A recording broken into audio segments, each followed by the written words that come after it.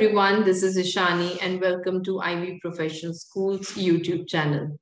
Today we are going to talk about a technique called drill through. Now, what is drill through? Why do we need it?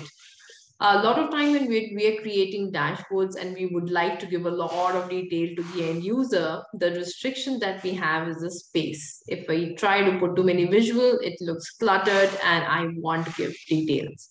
So how can I give the drilled data based on a particular value in the same visual? So let's get started. Like you can see what I've created, I've got two sheets over here. One, the sales by country. So Australia is on the top, it's got the total sales.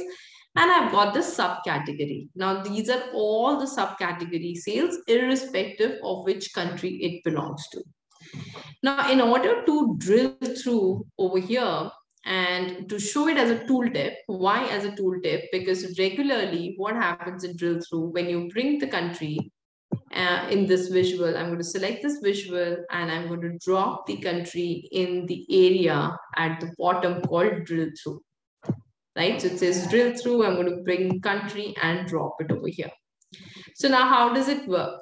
When I go to the country and when I'm hovering on top of it, I will get an option. It says right click to drill through. So I need to right click and then go to drill through. It gives me the sheet of subcategory. Once I click on it, now I'm able to see the subcategory sales based on Australia. But somehow this is not very user friendly because I'm expecting the end user to do a right click and then be able to drill the data and then come back himself.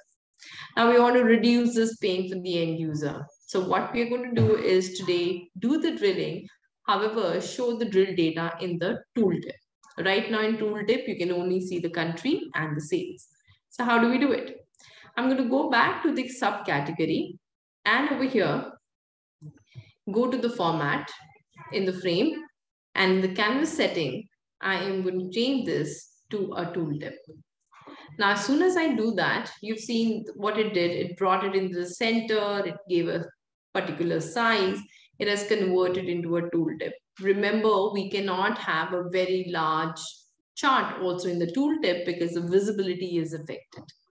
Now, once I've already put this in the drill through, I've created the canvas as a tooltip type. Now let's go back to the country and see how it's working.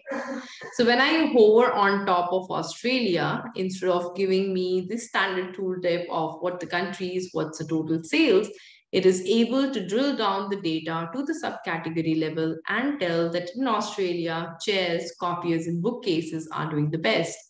When I hover on top of India, now it's giving me phones and bookcases and copiers. So I'm able to drill the data based on the country and look at the subcategory by sales just by hovering on top of it. So it's a beautiful feature that Power BI has. And I don't really, I'm not going to right click and drill through, or neither the end users have to right click and drill through anymore. So this is a very nice feature that Power BI has of putting another sheet as a tooltip for another sheet and drilling the data, filtering the data at the same time. So I hope you enjoyed this video and I hope you're as excited as me when I found this feature in Power BI.